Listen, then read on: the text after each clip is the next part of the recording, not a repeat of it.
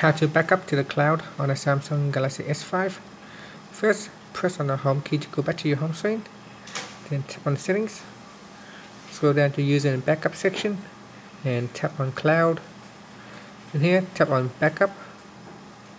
Then at the bottom here, there's a backup now button. You can go through the list and see what you want to use to backup. So you can backup messages, you can backup multimedia messages, wallpaper, priority senders, spam addresses, spam filter, code rejection list, phone logs, backup, perform auto backup. And once you're happy, just tap on the backup now button. Then tap on backup. You should see your phone starting to back up all this information.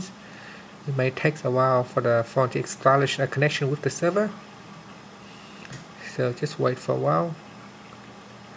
Now that it's starting to back up, you can see all the progress percentage is show 100% completion, as you can see here. So it's starting to back up one by one.